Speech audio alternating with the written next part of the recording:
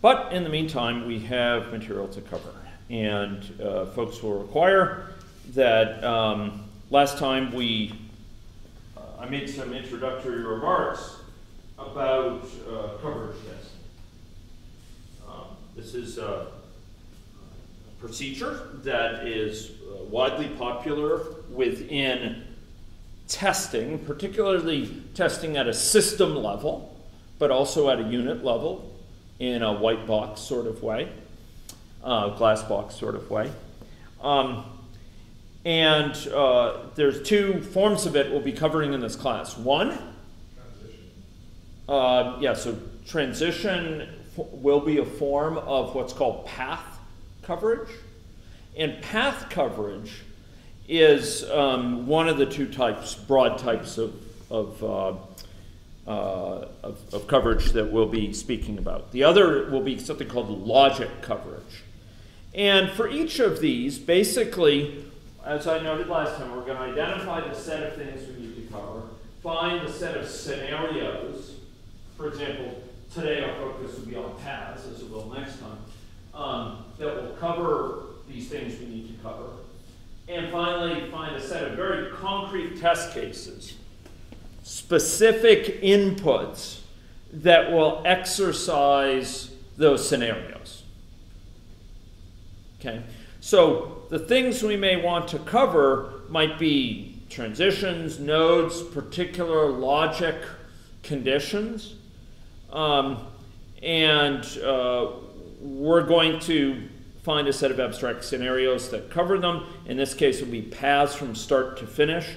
And then we're going to figure out, how do we get it to follow those paths? Like, how do we get it to go this way, and then around here, and then finally up and finish? We'll come up with particular test cases, very specific inputs that will exercise those scenarios. And we saw last time how we could characterize systems of different sorts with diagrams, with graphs, where we have edges and nodes. Edges sometimes represent transitions, say transitions between states or between modes of user input. And vertices often reflect kind of a current state of the system, or a current mode it's in, a current screen it's on, a current page that it's currently on in a web app, for example. And the exact form of these diagrams will differ for different types of systems. So here's for an ATM. We talked about it a bit last time. This is for glass box unit testing within a given function. And I give a reference to exactly this being done at a branch level, at a transition level within Excel back in the 80s. But in either case, we can diagram it out at an abstract level as vertices and edges, transitions. Now, path coverage techniques, the first of these two techniques, broad sets of techniques we're going to be covering, will be a technique that focuses on deriving paths through the program, from the start to the finish, or to any finish, that will exercise a given level of coverage. So we'll be talking about several variants of this today and in the next lecture. Probably for the next lecture, we'll be reserving prime paths, because that's a more involved one that I don't think we could both start and finish today atop the two others we'll be starting with. But today we'll probably go through state coverage, which might include statement coverage for your sorts of concerns, and transition coverage. Okay, and then we'll go through some higher level paths like round trip paths or prime paths, focusing on that latter one during our next lecture. So the goal here is, look, we're going to identify these things we want to cover, and then we've got to find paths that will cover them, and then we have to find specific specific concrete inputs, or set up the situation such that it will go in those paths. Okay? And I had noted last time that there's a subsumption hierarchy there. Okay? This is one of many such hierarchies you see in computer science. And last time, I'd given reference to what this means. What do I mean by a subsumption hierarchy here?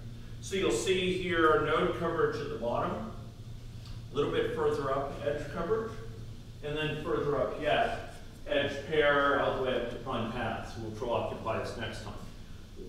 What do you think it means? Based on my comments last time from this floor, what do you think it means that node coverage is beneath edge coverage? There's an arrow from edge coverage to node coverage. Yeah, Mason. So to get to all the edges, or all the nodes, or to do all the edges, you are going to reach all the nodes. That's exactly right. And you phrased it carefully and with good reason and accurately. And I want to praise how you described that, because you took the care that was necessary. Achieving edge coverage of necessity, as long as each node is connected via some edge, if you achieve edge coverage, you will have achieved node coverage.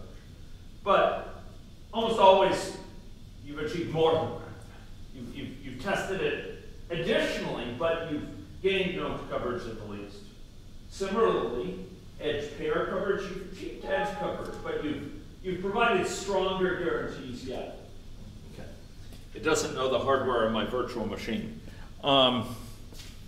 Okay. Prime path coverage will guarantee for us both edge coverage and node coverage in edge pair. And you'll notice that this is what we call a poset. It's a partially ordered set. Why do I say partially ordered here?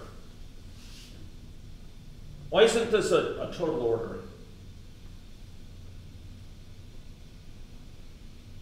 Well, total ordering, we might think of something like integers under less than and equal to. So every integer is either A is less than or equal to B, or B is less than or equal to A, or both, right? If A equals B. So why is this not a total ordering? William? There's multiple different sort of nodes on the same level. You can't really compare. Yeah. You can't really compare. Like someone could ask, how does complete round trip coverage compare with edge pair coverage? And it turns out that you can achieve edge pair coverage without achieving complete round trip coverage, and vice versa. Like no one is better necessarily than the other. There are cases where you achieve the one on the right here so you achieve complete round trip coverage without edge pair coverage, and vice versa. And so no one guarantees the other. And there may be sometimes multiple things that guarantee a given one. For example, all use coverage will guarantee edge coverage, as will edge pair coverage. Those are two ways we could generalize, as it were, edge coverage to be stronger yet, to cover more things. But neither of them are subsumed by the other. Okay? So this is all def use pairs, the DU one, which plays a notable role within compiler reasoning. Okay? So here we have this subsumption hierarchy. It indicates when one thing is stronger than another, in the sense that the weaker thing is fully exercised by the stronger thing, but the stronger thing does more. And there are similar hierarchies for things like languages, levels of languages. And if you take 364, you'll hear about that. We have many of these sort of subsumption hierarchies, these posets within computer science, which demonstrate partial orders. Okay? So node coverage or state coverage, you can use different phrases for it. By the way, this is from an excellent book by Amin and Offit called Introduction to Software Testing. And that's organized, a lot of it is organized around this issue of coverage techniques. And I'd recommend it very strongly as a book. It's really good, and it's thoughtful, and it's got some really practical sides to it. Okay, so state-based coverage. Here, if we have the system where we talked about last time, where we have tickets being made, being paid for, and being fully ticketed, the actual ticket is issued. And then we have a set of canceled states it can be in. Canceled by the customer, canceled due to non-payment. So canceled by the customer proactively said, I want to cancel this, I want a refund, or what have you, and cancel it. Otherwise, because of non-payment for a period of time. And finally, whether it's used or not, maybe used. Here, we could imagine a small number of scenarios that achieve state coverage. And those scenarios are illustrated with the thick black lines, right?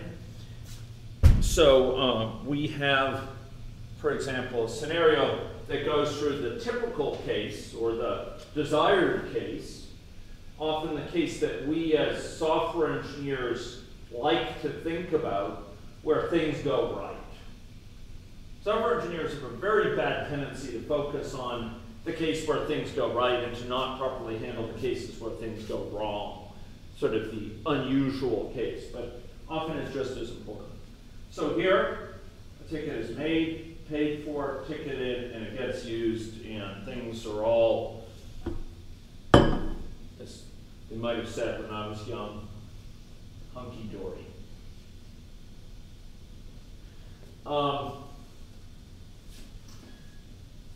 By contrast, but does that cover all states of the system? That path? This path here? Are all states covered? No. We haven't exercised any of the canceled states. So that one scenario, whilst it covers 4 of the states, 4 of the nodes, yeah. There's some it does not cover. These canceled ones. And we need at least one scenario covered. But I want to emphasize, in general, a scenario will cover many states. I mean, we want to cover states here. We want to cover these nodes.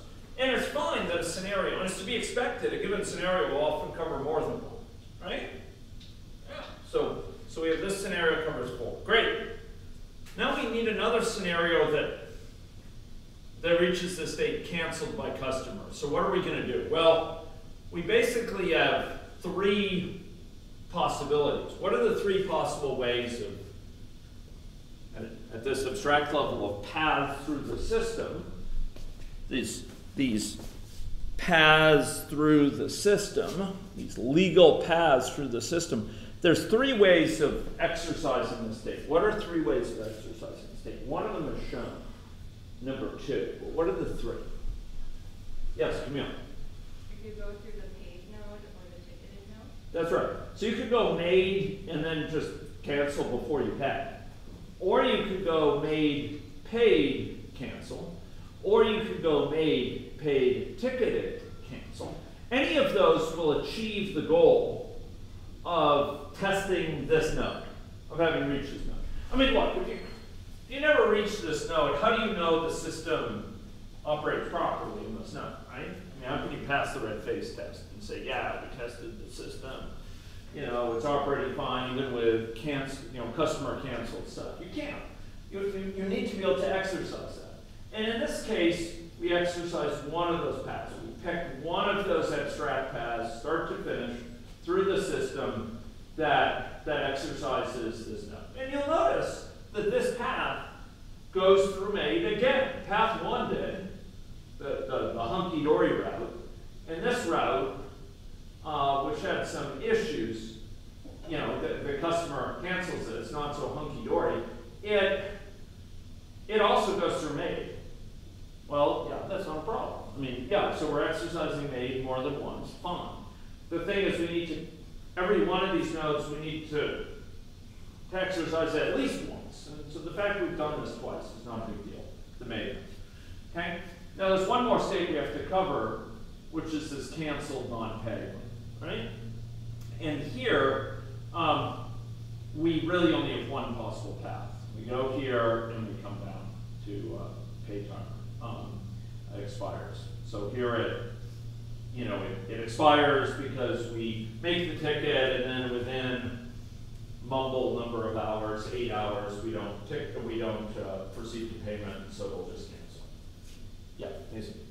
This might be answered in path coverage, but imagine a loop, like you transition between two states, Yeah. and then you go to Yeah. the city. So what if we do it an arbitrary amount of times?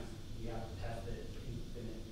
Well, this is the thing. This is why we're going to be talking, like, for this level of coverage. Well, we'll see this. I think there's a slide that's coming up. Excellent question. And what you're pointing to was the subject of a stentorian utterance by me last time. Okay? Sam likes that phrase. In that oration, basically what I said is that exhaustive testing is almost always impossible. So we cannot formulate a test case that's feasible.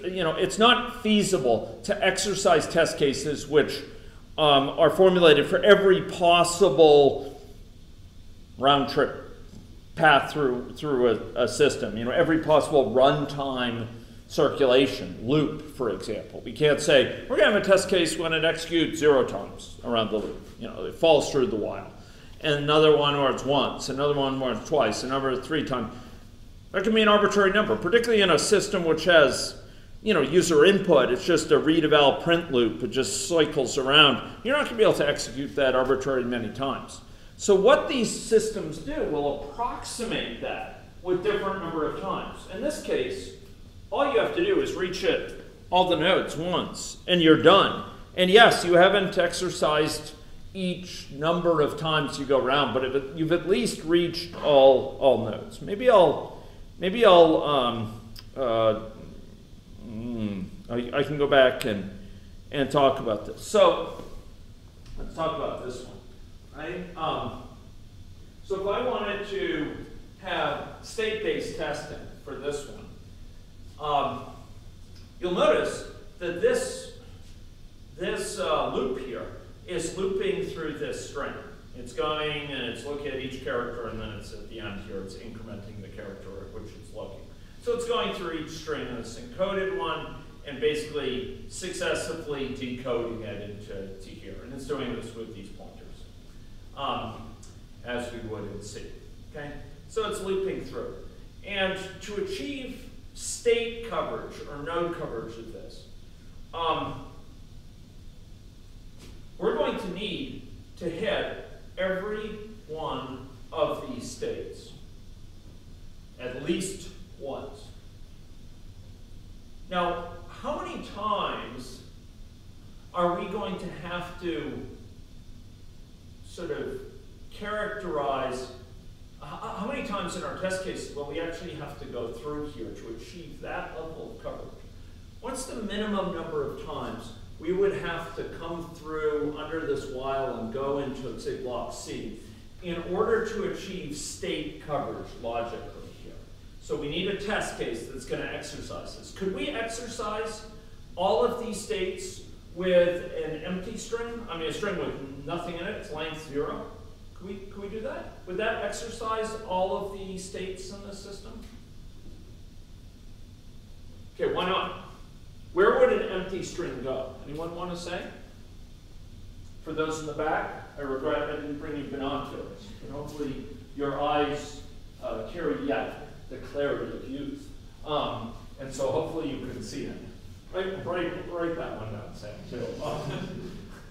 Record it again, Sam. With that youthful clarity and one hopes vigor as well, can you see how many times, if it's an empty string, how many times will it go through this loop here? Yeah, what will happen? If it's an empty string, whither will it go?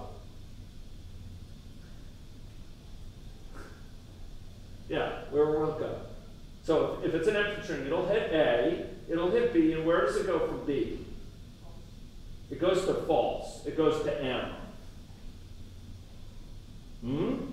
It'll go to M. Has that exercised all states?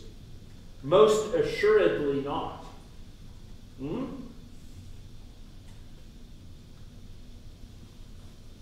I don't know why they don't hire me over in English. So ladies and gentlemen, to exercise all states here, how many times, what's the minimum number of times our test case will lead to, what's the minimum number of characters that will need to be in our string to possibly execute this in a way that will reach all states? Why don't you think about that for a minute? If you want, turn to your partner. Engage in reflective conversation. But try to figure out how many characters would you need? And more than that, can you give me a description of which characters you need to go all the way through it to achieve state coverage? Can you give me at least a case where you can go through it and achieve state coverage with this thing, with the string that you have in mind?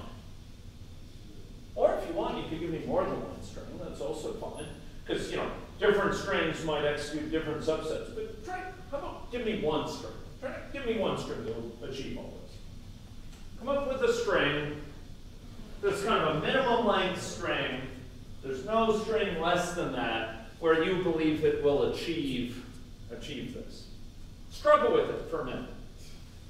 This is not, ladies and gentlemen, to the relief of our absent colleagues, this is not a pop quiz. I repeat, this is not a pop quiz. Okay?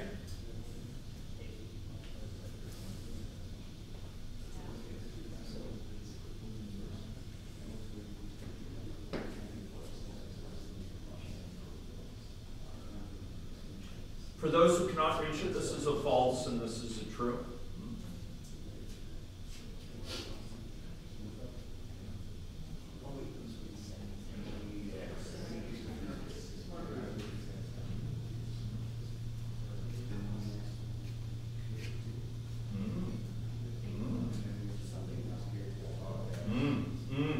I would note that this increments the pointer here.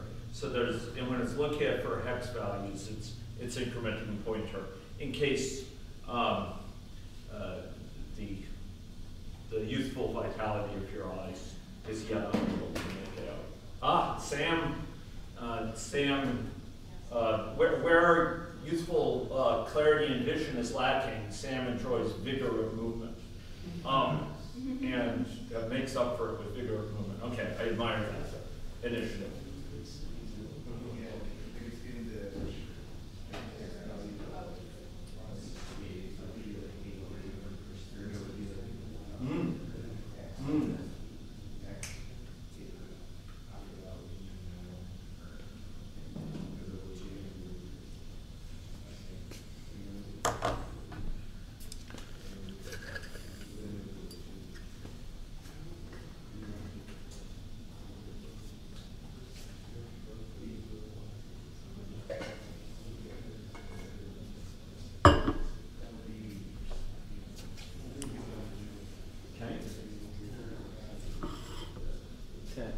So,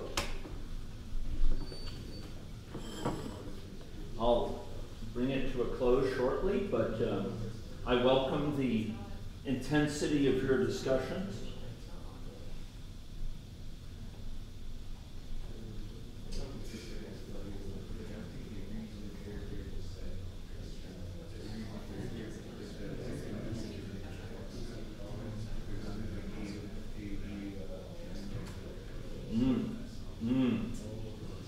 Incidentally, OK is being used to signal an error condition.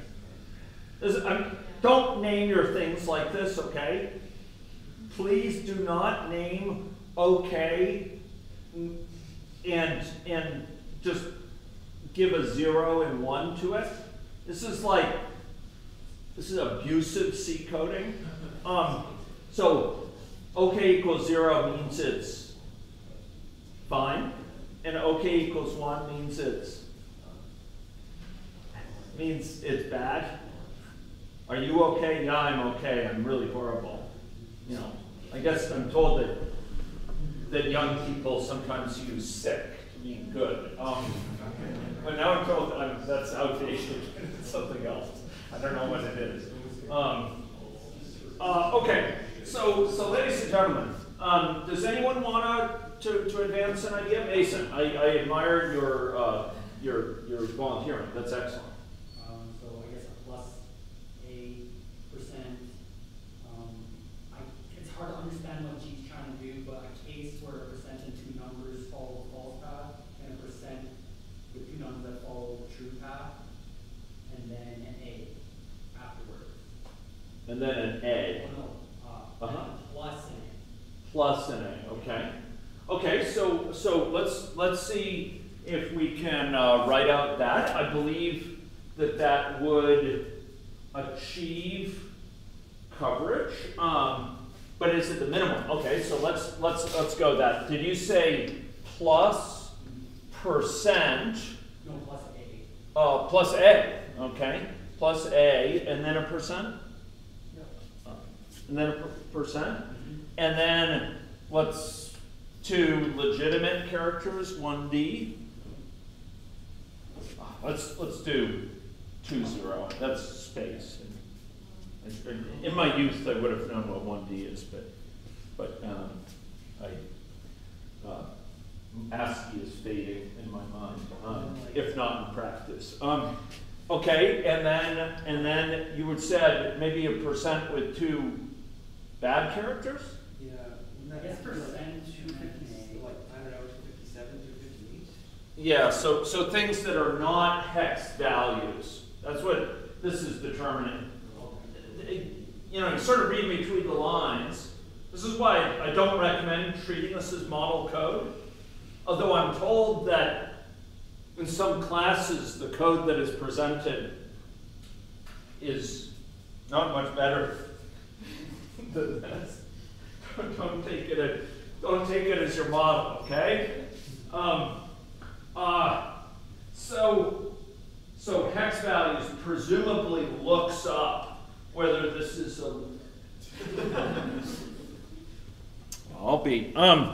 whether this is a legitimate hex value, and otherwise it will, if not, it will be -1, right? So this might be percent sign, I don't know, something like that, right? And then you said plus. Did you say? Or I guess just an A. Okay, so just an A would lead it to here, and then it would lead it over here, right? No, the plus. Sorry, the true. This is plus true. Oh, sorry, the plus. Yeah, so it would lead it here, and then it would lead it here. Okay. Yeah. Okay. Good. So just an A. Okay. Yeah. Yeah. And so let's go around, right? At first you're going. You went down here, right? And then the A went down this one, and you said false. It went here, went false again. It exercised that. So we're kind of ticking off these, right? We've done this, we've done that, we've done that, we've done that, and now we've done this, we've done this, but we have yet to penetrate this unsafe code, right? So I go up and I come down, and then I have a false, because it's not plus, it's going to be percent, and then I have a percent and it goes to true, and then I'm going to parse those 2 digits to 0, and things are it's a happy camper. The digits are fine. So it'll go this way, and it will come around. We still haven't achieved I, and we still haven't achieved M, and that's what Mason's next little bit is artfully designed to secure. And with alacrity, he achieves the goal. And it comes down here because the next time it's percent, and it's two things which are not valid hex digits, and so it follows this path down to I, and then following those being consumed, you've got an A, so once again it's going to go down here. It's doing F the second time, but what the heck? And we go B and we go M, and things are done, and the birds chirp, and the sun is rising, and it's a nice day. Yeah? So I think there's a bug if you end with percent. Precisely. This is what I was going to ask next. This is unsafe code. Why is it unsafe?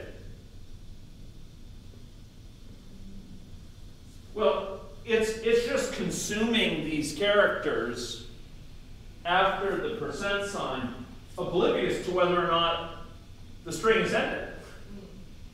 And maybe it's a 0 terminating character, and then who knows what the next thing is. It's reading into memory which is not allocated, maybe. And, you know, the sun is sad and the trees are collapsing and the birds have flown south or whatever. And you know, things tremble and empires fall. There was a joke when I was your age. I think I actually saw it while working on the Excel project. Yeah, I think it was in that office. It said Rome fell because of a null pointer exception. Oh no, it wasn't an exception. A null pointer bug. Oh, they didn't know how to handle null, and so that caused them to collapse. That's not true. Okay, so in any case, this is unsafe code. Mason, you're exactly right, and this is sometimes what reasoning about this testing gets you to think about. So that string, does that achieve state coverage? Most emphatically, yes. I would view it as a very nice test case. One might even say it approaches an exemplary one. Is it the shortest? Sorry? It's off by one character. Off by one character. What character could we eliminate here? Either A. Sorry? Either A. Yeah. Yeah. Either A could be eliminated. A. And it would be shorter yet, right? But there might be another variant of this that would show the hidden bug, right? For example, if you didn't have this, right? And it gets you thinking about that. It gets you thinking about how the logic works and might allow you to spot, well, wait a minute, what if it ended here? How does it know there's any more characters to consume? This is consuming 2 more characters without even saying, are they there? Right? Okay, so is it possible to have something shorter than, so this is the Masonian case. And the Masonian case plus, it's sort of the shorter Masonian case is just something like that, right? Are these particularly privileged? No, I've taken liberties, right? I did 2.0, that was arbitrary, as long as it's valid hex digits in here. Do these exhaustively exercise it? No. No, it's not plug in all possible values for these, and in general that's impossible. But it is achieving, it's gotten to each place, because if there was some place here it had a, divide by 0 error, unless you reach that block, you can't be said to have seriously exercised it. I mean, how do you know it doesn't blow up there, like in the default case? Is this saying that it's exhaustively tested this, that it works with all strings? No, exactly what Mason was saying. That's like Mason plus. It points out that if we had left these exclamation points, or even one of them off, bad things could happen. Bad things can happen. 1, it will read into 0. 2, it will read into uninitialized memory, which is, ladies and gentlemen, I will confidently tell you it's a bad thing with a capital B and a capital T. Okay? True when I was young. True, ladies and gentlemen, when I'm old. Especially if you accede to Charles Simone's claim, see now and see forever. Okay, in any case, moving right along. Is this the shortest? Is the Mason Plus the shortest one that will exercise all these paths? Does anyone want to suggest anything that you believe would be shorter?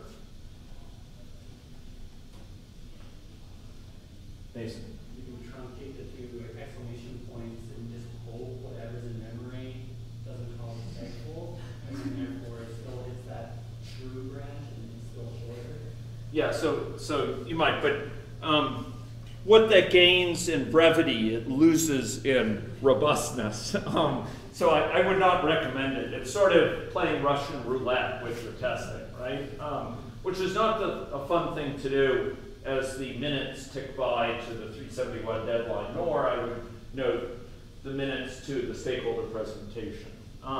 So you're right. I mean, possibly you could play fast and loose and say, we know C, and it's a zero terminated thing, and we could cut off one more.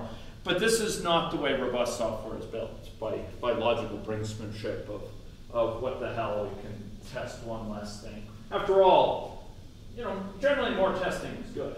Okay, is that the only string that's written there that will test it that way? No, there's many others, but they all have to have a requisite structure. So they need at least what? They need at least a plus to go that way, right? And they need at least a percent sign where it's got some valid digits, and they need a percent sign where it hasn't. So Mason is just bang on here. And they need a character which doesn't have a percent in front of it, right? So that will steer it through all these, and then the strings must end. So you don't have to go this way, right? To end. That's state coverage. It achieves state coverage. Now, if you want to achieve state coverage with your test suite, which is generally the goal, it's not to do it necessarily with one test, you could have multiple strings. So you don't have to do it all in one string. And for some algorithms, it may not be possible to do it all in one string. There may be some state-dependent thing where, remember, if I was there before, I'll block out all these later edges or what have you. So in general, you might prefer to break this up. Give me two strings that would achieve the excellent coverage of both Mason and Mason Plus,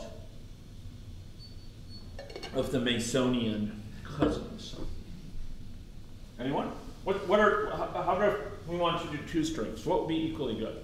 Give me two strings that collectively cover that. Yes? You just split it between the A and the first percent. Yeah. Just divide them up like that, right? You've got one string that's plus A, and another string that's just percent 2O to in this case, it's really easy to do. For some algorithms, it won't be, because there's kind of history dependence, depends what I saw earlier, and it's a little bit more gnarly to divide them up. But in many cases, we can test with a longer sequence of inputs that it exercises, say, more use cases in sequence.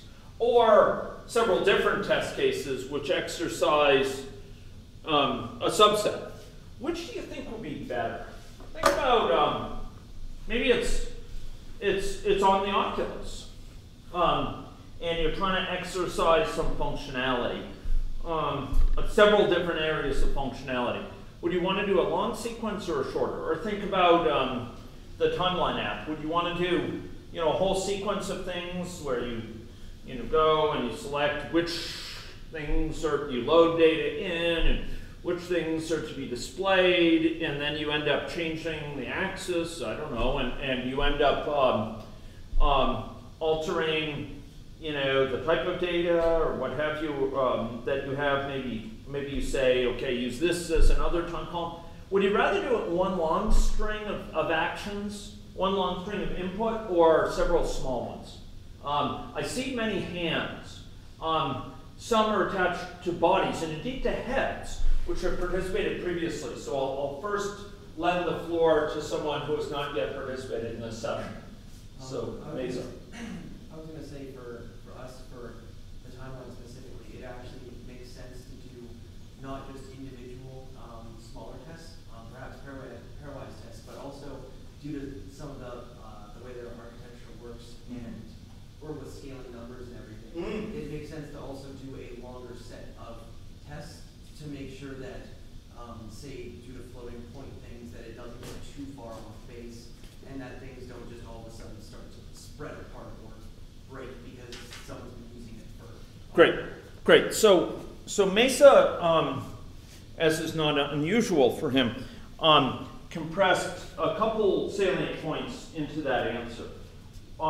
There's actually reasons to sometimes favor several tests, and there's reasons to favor sometimes sequences. Give me an advantage that would come through having a long sequence. Well, he just gave me one, right? There might be accumulations of error or floating point computation inaccuracies, numerical precision issues which accumulate over time. Quite right. So maybe one action earlier ends up leading to things that make it more likely a problem will come out later. And so if you only test things in isolation, you're missing those interaction effects that may prove really problematic for a real user, where you have long sequences. And similarly, there may be, long sequences that will exercise problems because they've gone through this loop many times. Like, maybe initially it works fine, but once you've gone through it once, a pointer's been altered, and if you go through it again, it blows up, right? Or maybe this pointer has now been set to null, and it can blow up. So that's exactly right. Long sequences may bring out certain types of errors. Give me an argument that sometimes, though, you don't only want to use long sequences. Why might you want to use a shorter sequence sometimes? Yes, William. There's kind of two. So one is if it's a shorter sequence, it's easier to tell if this one fails and this one doesn't. It's like, okay, this is what's causing the failure. Yes. But also, you might have a situation where if you had a string, like an empty string, where it jumps straight from B into M without ever going into that bigger loop, Yeah. and it causes some sort of issue that isn't seen if it gets into that loop. Totally. So it may expose certain types of problems from having a shorter string that are obscured even by longer strings. So I like that. A shorter string that terminates sooner may cause problems. There's an additional consideration that you didn't mention, but both those points are very good points, very salient points. So number one, there may be times shorter sequences, by very virtue of being shorter, ending sooner, might exercise things that aren't otherwise exercised. And secondly, if a test case fails, if it's a god-awful long sequence, what caused it to fail? It's not clear. Could have been something anywhere along the way. It just failed. It bombed out. It gave the wrong result. Or it crashed. Right? It's not clear why. It's kind of you have to start probing into it. Whereas if you have short sequences, that one succeeded, this one failed. Boom. We have suspicion why. We've sort of teased it out in a more controlled way. And there's another thing too, that sometimes if a whole sequence fails, it obscures what would have happened if it had continued on. Sometimes one thing failing can prevent you from seeing other defects. And in fact, I think in the bug party that was run between one of the groups, and lack of sleep and indeed of my growing age addles my brain so much. I can't remember which group it was. But what I will note is that one of the groups had noted, I think there were certain, in the bug party, there were like 5 defects found total. Is that group 1? 5 defects found total that gave rise to many faces, just as Janus had many faces in Roman mythology. So it is that these 5 bugs gave rise to many faces, and those might in turn block discovery of other problems. If logging doesn't work, if you have authentication problems, you can't even log into your system. Who knows what defects may lie beyond, right? So sometimes longer things can block discovery of other defects that independent test cases will gather. So again, it's an argument to at least some shorter test cases. But the truth is, you want to mix. If you don't have a long sequence, you may find the buildup of problems here doesn't show its face until you're doing manual testing. And long sequences will sometimes show memory leaks or problems associated with loose pointers that otherwise would go hidden. Yes, Will. When you're implementing longer sequences like that, if you wanted to do something like Mason's string there that hits every state along the way, yeah. How exhaustive would you want to be in basically mixing up? This is the first state I hit. This is the second state I hit. Basically doing every permutation or combination of. Yeah. It's a good question. I mean, that would be, again, thoughtful attempt at testing it, taking advantage. This is glass box testing, right? We know the implementation structure. And what you're talking about is instead of just throwing random strings at it, like saying, okay, we're going to pick, these are kind of equivalence classes of strings, right? We're going to pick a string which first goes this path with DG, H, and so on, and another one which goes instead first with no unusual character, and another one which first goes with plus to see if it brings up. You could do that, and let's put it this way, it would have, I would expect, more than a random chance of showing an error. After all, maybe there are characteristic bugs that only come out when you do that the first time.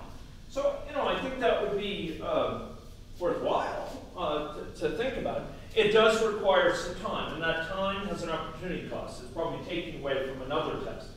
But if you are concerned because there's some obvious ordering issue, if one block depends in some subtle ways on what you previously hit, that might be really worth doing. Trying different permutations, not of characters just randomly, but of these building blocks. Because really and that's what this brought out, right? That Mason chose this artfully.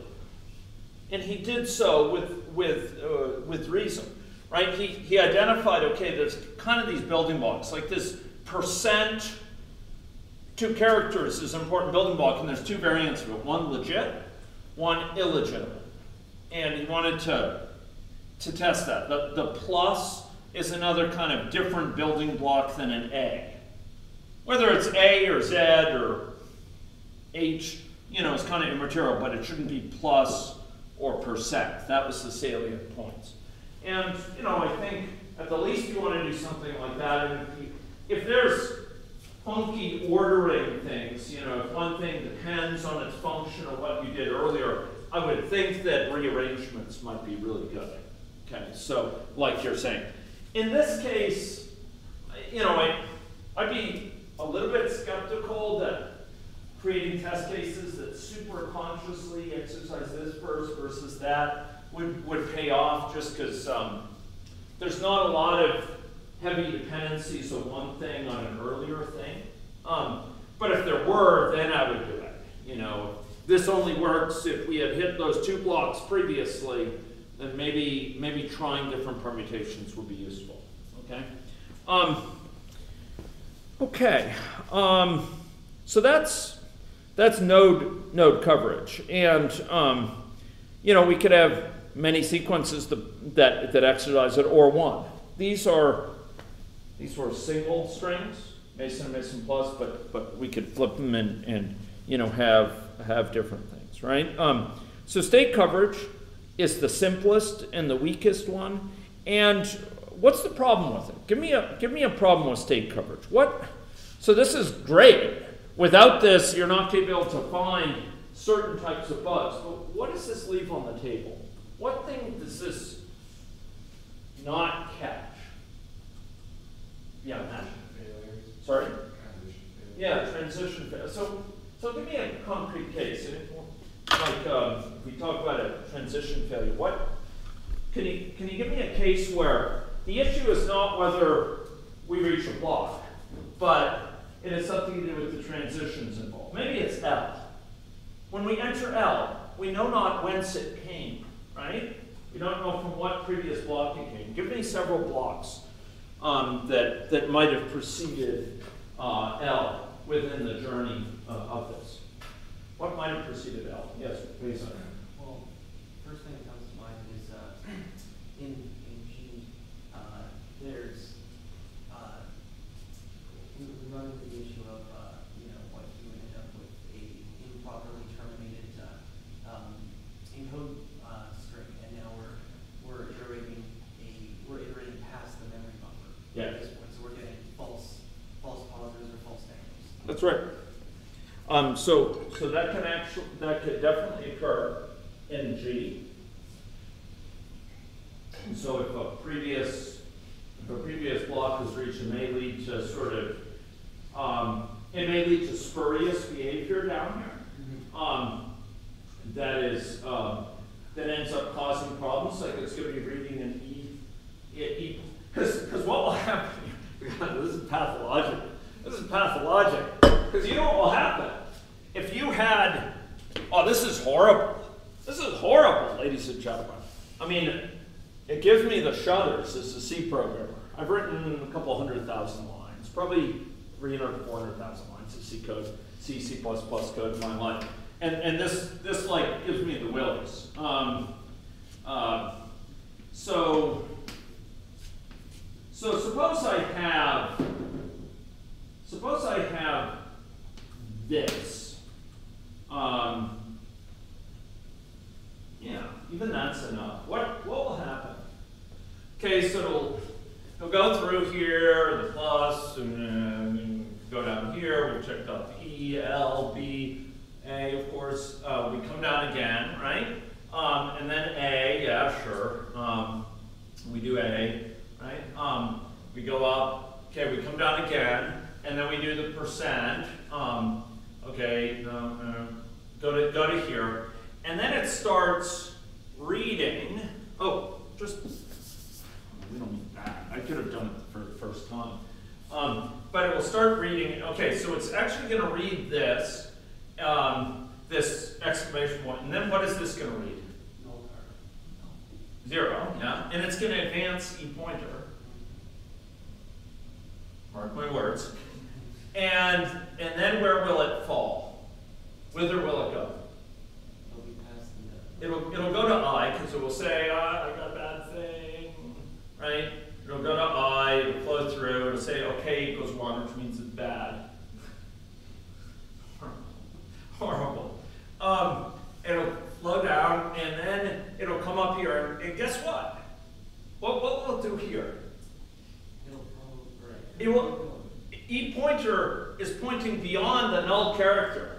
So now it's going to be reaching into like off the edge of the world, right? It's going to be reaching beyond the allocated zone. And it's going to start looking for characters that are in the unallocated region. And looping here, who knows how long?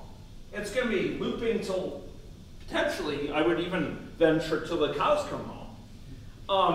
And that's where the chickens come home to roost, because eventually it may run into a seg fault, right?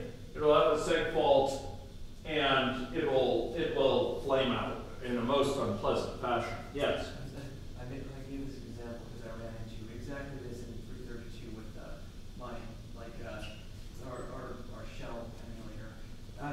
Because I could get, individual tests would always pass because newly allocated strings just had blank memory at the end of them.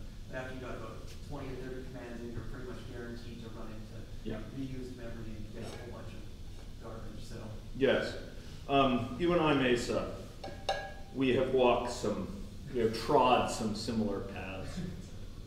And I regret to hear of your chastening experience, but rest assured, you have not lived it alone.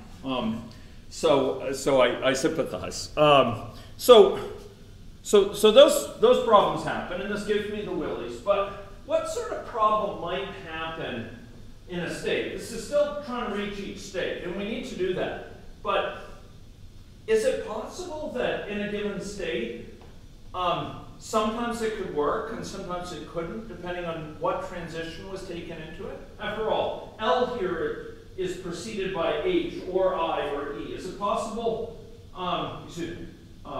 Yes, E, I, and H, right?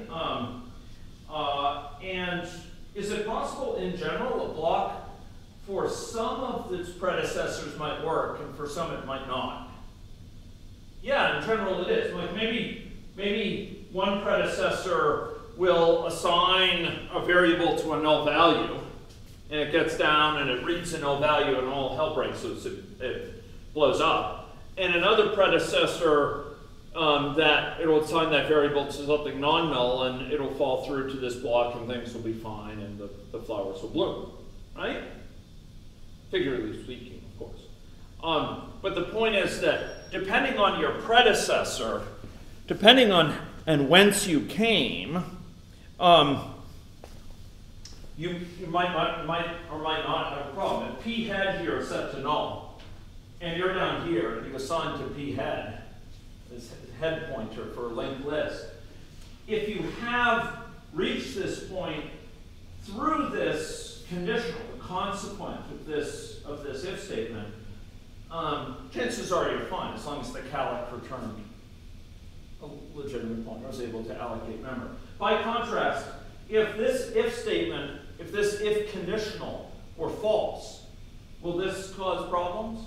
Yeah, it will cause big problems because it's null up here, and bad things will happen. So, in short, it's not a matter, often vulnerabilities are not just, does this code work or not? This statement, this state, this node in the diagram. It's, does it work under the conditions by which we got there?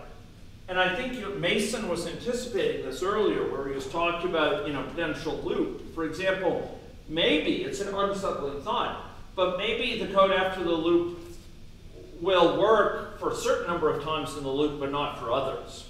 And we're going to have to reason about this. So here, what I'm trying to show here is that state coverage still is a big test gap.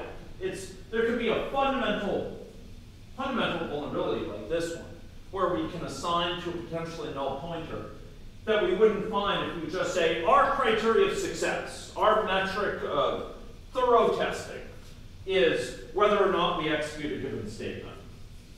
That's not going to be enough. We might execute this p head equals p tail and it passes swimmingly because we've only executed, the one time we execute it, we have to do a fall on the if. But if we ever were to execute it later without going through the if, it blows up in the user's face, right? So we need to look beyond, for reasonably thorough testing, statement coverage or node coverage is too weak. And it's much better than not reaching each statement. Don't get me wrong. Reaching each statement, each node, is incredibly better than not reaching each node. Because you can't even pass the red face test and say, I tested it, every point was reached. But it's kind of a poor man's solution, a poor solution. So, often we're interested in edge coverage. We're interested not just in where do we reach, but how do we reach it? How did we reach it? Because cancellation by the user might work when they cancel having not yet paid, but perhaps it doesn't give them a refund if they cancel having been paid. And if all we were testing it, the only scenario we tested was cancellation before they paid, we wouldn't have found that. Okay? So next time we'll be talking about edge coverage and prime path coverage, which further addresses Mason's comment about this issue of the loop. And we'll see how we can execute that loop, how we can reason about that loop without exhaustively executing it. That is not an option. And as Shakespeare said in King Lear, through the voice of the king, that way lies madness. You can't execute things exhaustively, but what you can do is test them judiciously. And that requires more than just saying we hit the loop once. It requires reasoning about maybe several iterations of it. Okay? And we'll see a principled way to approach that with prime paths next time. But the fundamental thing is we need to think not only about the statements we reach, but the context by which we reach them to achieve a higher level of coverage, to achieve a level of edge coverage that achieves everything node coverage does, but something greater yet. And with those words, ladies and gentlemen, I will close this session. I wish you the finest of break weeks, but I look forward to seeing many of you tonight during the marking session, where we can dialogue about your ID3s. Thank you very much. And for those who are out due to sickness, I wish them a fast recovery. I hope they do not view this video, even yet, from their sickbed.